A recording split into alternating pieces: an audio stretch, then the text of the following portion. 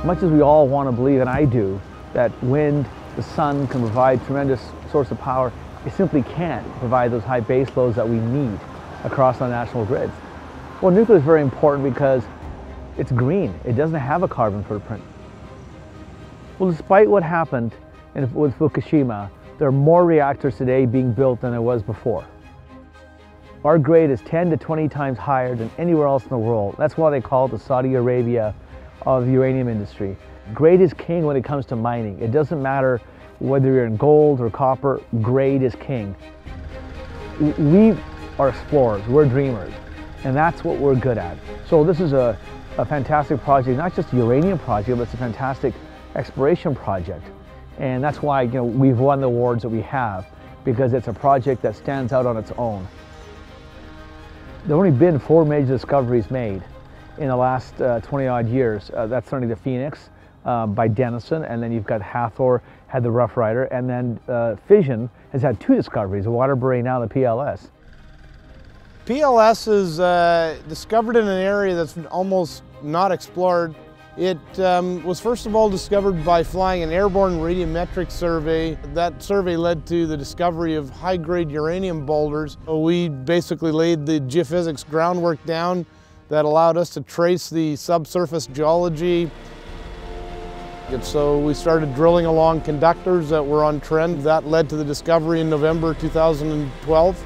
The difference with PLS is how shallow it is, how close to surface it is. So you're talking about high-grade mineralization, orders of magnitude of 20 times higher than the world average, but it's near surface and it is a very large system, very robust, and I think we've just barely begun to unravel it.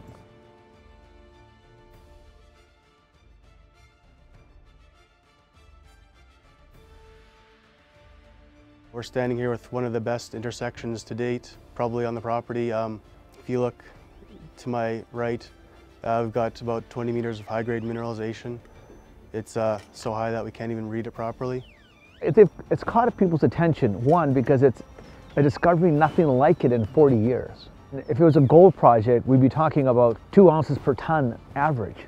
And that's the kind of grades that we've got here. Most people talk in terms of grams, but this project in terms of gold would be ounces.